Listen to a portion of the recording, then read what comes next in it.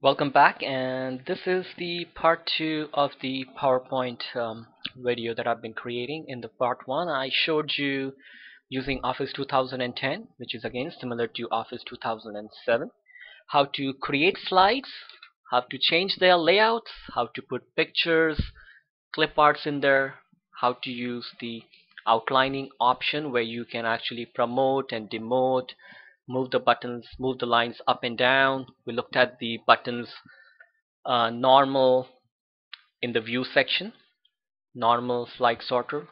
I also realized that in my previous video that these buttons were hidden. So right here on the bottom, this is what I meant when I said normal view, slide sorter view, and there is a slide show button.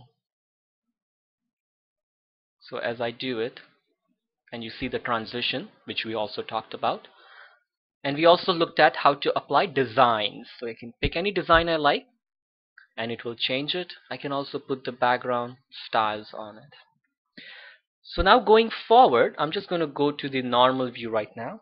And on the second slide, you might have seen in some PowerPoint presentation where instead of all of this information right here showing up all together, it can come one at a time. And that is known as animation. So if I want, I go to animation section, and right there I can choose fly in. In the effect option, I can choose from bottom, from left, and you see how it's changing as I'm even not clicking on it. I'm just pointing to it and it's showing me what it will do. And then also you get to choose whether you want to do as one object all together, all at once, and one by one. So I'll just pick something.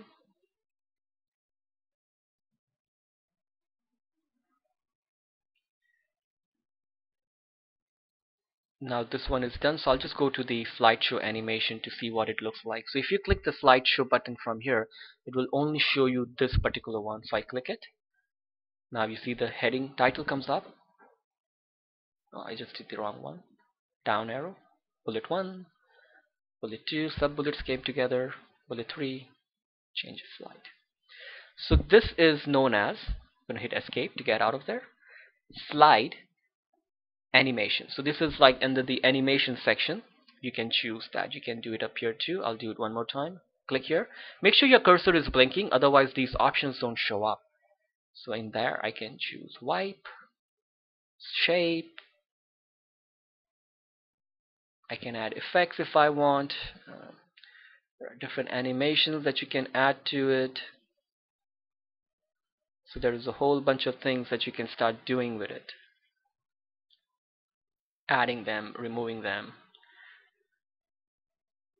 And then on triggers, the option is to how do you want to do it, like clicks and things like that. So it's a good thing to know, because sometimes when you have like 10 points on a slide, you don't want to have all the 10 points show up at once, because then people will start to read the points rather than listening to you. So you can have it show up one at a time. When you hit enter, one shows up. When you do it, the other one shows up. So that is known as animation. Let's just come back to slide 1. Now the other thing you can do is you can actually rehearse the timings.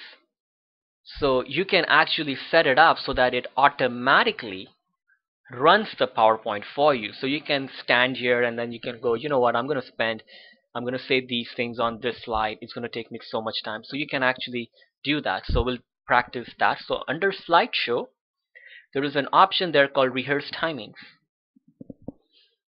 in the slideshow menu. I click it.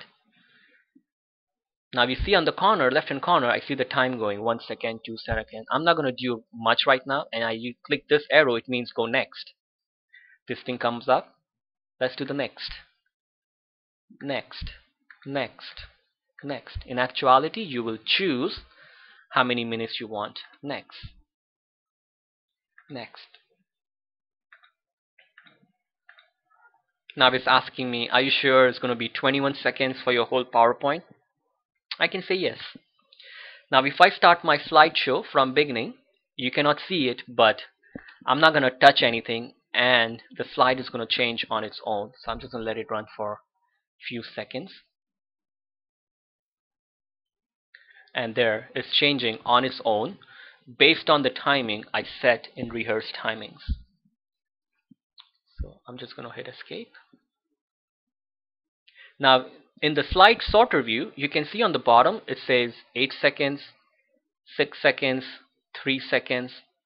So say if I want to change individual ones, I just click on the slide and I just right click on it, and usually there is an option here. It's not here, so I'll just go to transition. So this slide is selected, number 2, transitions, and right here it says 6.42 seconds. I can reduce it, increase it, so I can choose what I want to do. You can also put sounds on transitions. I don't recommend it because it will make a joke out of your presentations a lot of time. You can also do the same thing when you're doing animations. You can actually have it such that you can put sounds on it, which again I don't recommend. It just doesn't make any sense. And there's an option here to reorder animation, that is which line should come first and stuff like that, so you can play with that too. So the options are there for you to look at. So we looked at rehearse timings, which is you can set it up to do it automatically so that you don't have to hold it. You can also get remote controls for PowerPoint, so you can actually stand far away and there's a small remote control in your hand, and you can click click click to change the slide. So it's up to you as to what you want to do.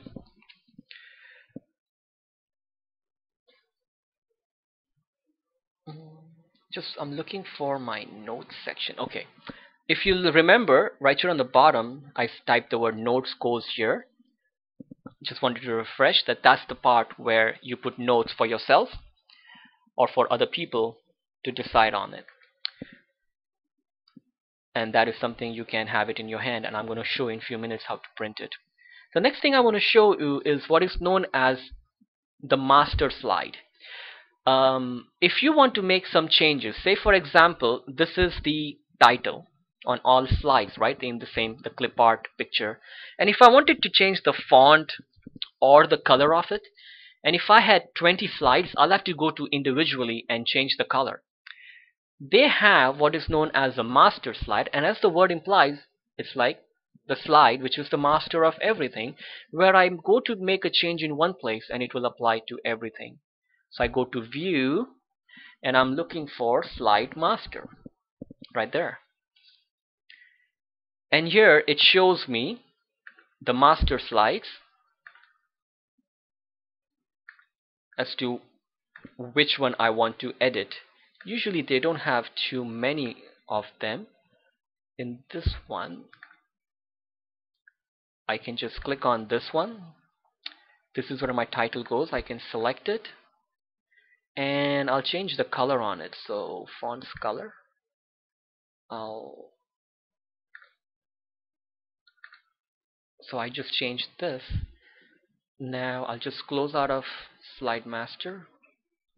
Everything's changed. I didn't want to do that. Let me just go back to view.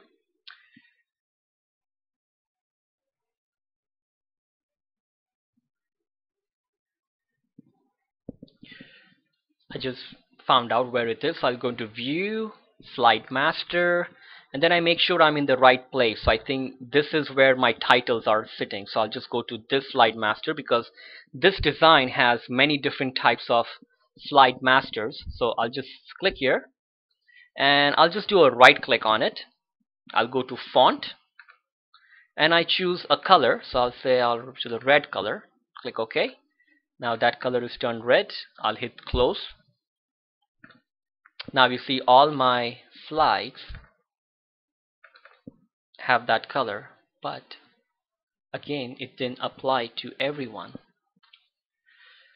They've made some changes in the 2010. I still use 2003 as I teach that, and so in that it was a little more simpler because they only had maybe one or two slides. In this case they have a master slide for every type of design that they have. So I'm just going to close out of here. So if you see in this case I've got one column, this one is with the picture and this one is with the picture. So these two will have a same master slide, but this is a separate master slide and this is a separate master slide. However, if you had this one, the one column one, if you had 20 of these, and if you make a change to the master slide with that, then it will affect everything. So I'm just going to go to again, and I'm going to try and make changes to this master slide. View, slide master, and I'm going to go to the one which is this guy, and I'm just going to click here, and I'm going to right click on it. If I want, I can also change the color from there. I can go to font and I choose the color, click OK. Let's see, so that's red, close. So now you see tiger is red and the penguins are red because I affected that particular master slide. So they've just made a difference. But understand what the master slide can do for you. In this case we only have 4, so it's not a big deal. But if you have like 100 slides or 50 slides, it makes your life easy when you want to change something. So with that said, let's look at the PowerPoint just one more time. Slideshow from beginning. At any point, if I wanted to do something like highlight something, I can right click on that slide. I go to pointer option and I can choose a pen, and I can make some squigglies. Right click, pointer option, highlighter, and I can even highlight stuff. Right click, pointer option, erase all ink on slide to remove it. You can also use the colors that you like. Escape. I don't want to discard it. The last thing we in a way kind of look at is the printing part. So when I go to File, Print, by default it will print all slides, like so one page will be one slide, which can be a waste. But you could choose what you want to print. You could print just the slides. You can print how many slides you want on a page, like you want 4 slides on a page, you want 6 slides on a page, you want 3 slides on a page, which will be much more appropriate, 6, 3 or 4. You can also print notes page. That is, it will print the notes on the bottom. You can also do the outline, and you see the outline, which is even better because you don't need the slides, you just need the information. So in printing you get all these options. Now remember, this is Office 2010. If you have a different version like 2007 or 2003, they will look different. So that is the printing options, and then you just hit the print button, choose how many copies you want, and you can print it. So that is the file option in the printing. File, there is a save as, which can allow you to do one more thing. Is if you're trying to email this to people and you don't know whether they'll have PowerPoint or not, you can save this as a PowerPoint show so that when people get it, it will start to do it. It will automatically launch PowerPoint and they can view it. Now in 2010 they also have the option to save it as a PDF, so it will take the information and put it as a PDF. So because this file is already saved as a PowerPoint name, I have to go to File, Save As. If I want, I can choose a different name, give it a proper name, and I can choose from the Save As Type option, I can choose PowerPoint Show.